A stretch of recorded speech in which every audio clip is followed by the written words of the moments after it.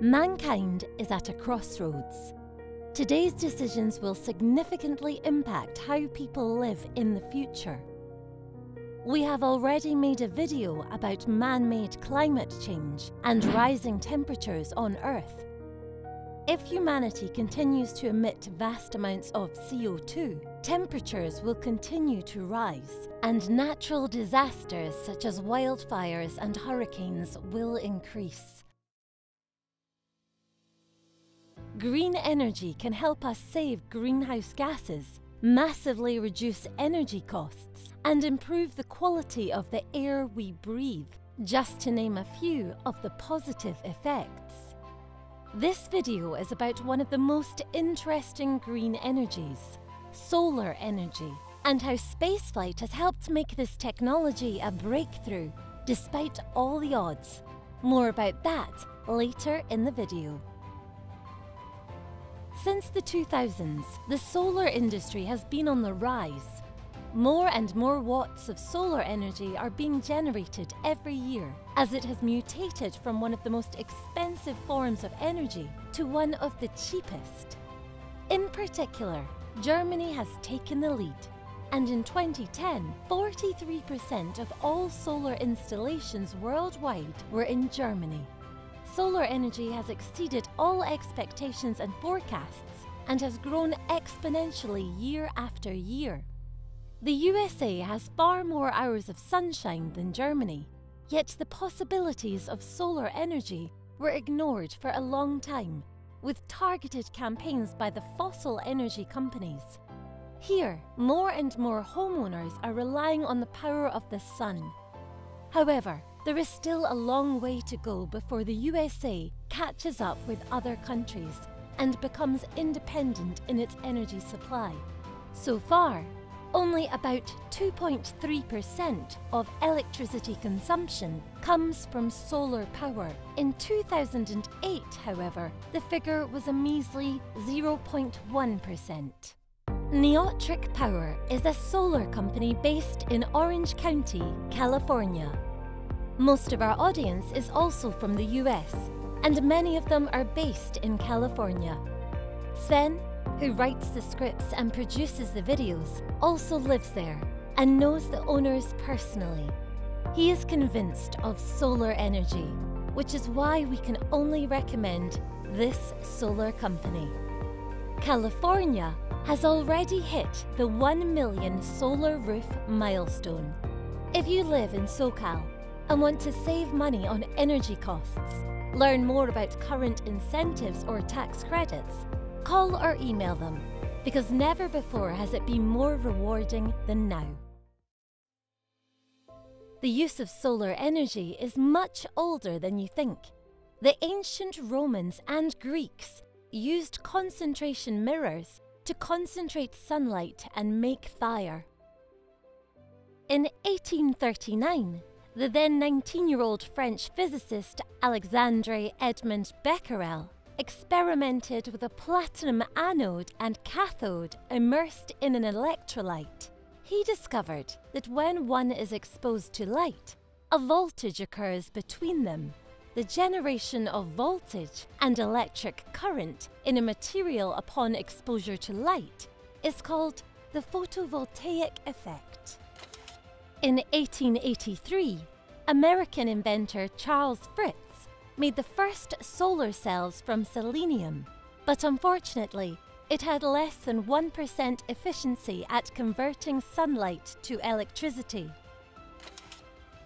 A few years later, 1887 to be precise, it was the observation by Heinrich Hertz of the influence of ultraviolet radiation, UV, on metal surfaces in a spark gap, the so-called photoelectric effect, that was another milestone.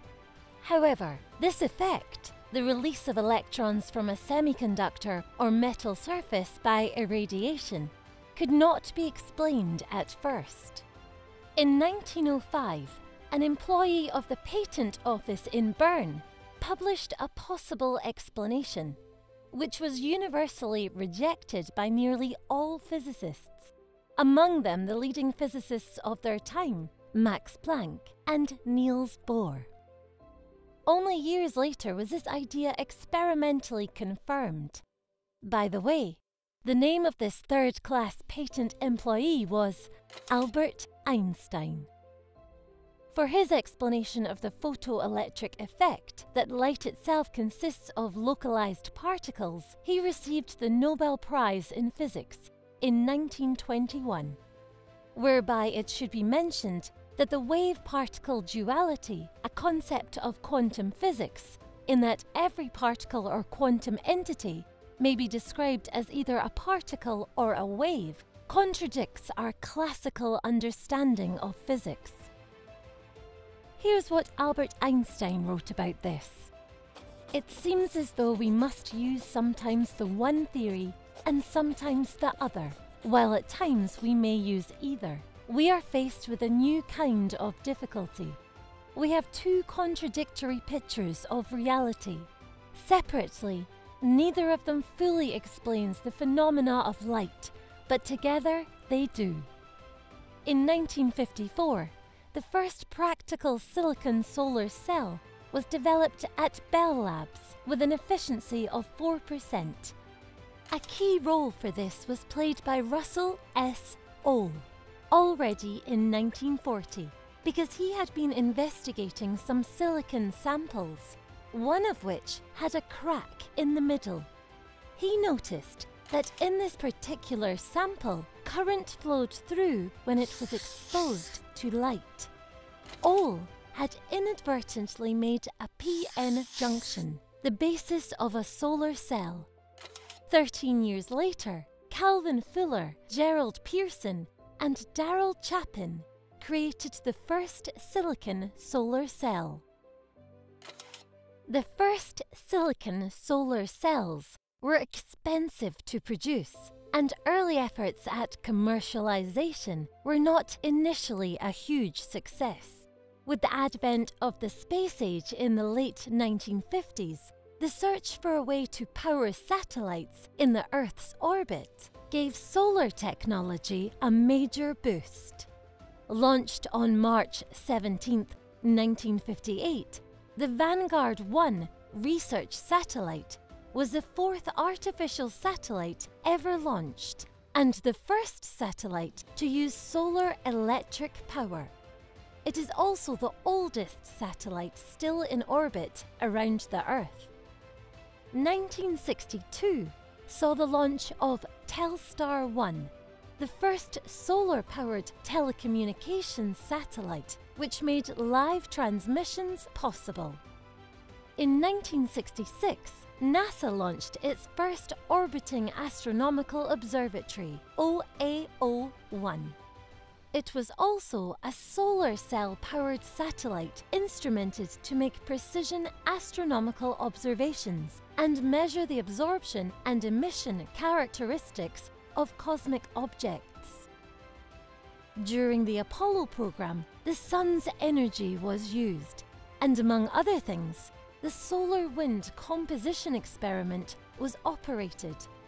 Particles of solar wind were captured in an exposed aluminum foil, and it was the first definitive isotopic measurement of solar material. In addition, solar panels are cited as spin-offs of NASA's manned lunar landing, more specifically, NASA's Apollo Lunar Module program.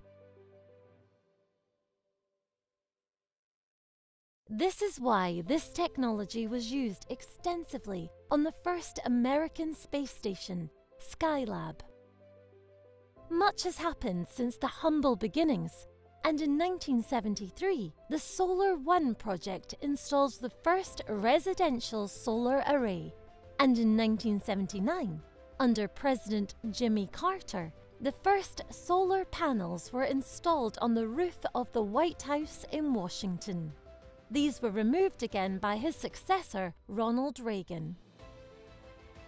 Thanks to current bifacial solar cells, which means that they are two-sided, the energy yield could be increased considerably. Bifacial solar cells are also used on the International Space Station, ISS, and thanks to each of the 16 solar arrays, even the energy-hungry alpha magnetic spectrometer, AMS-02, can be operated.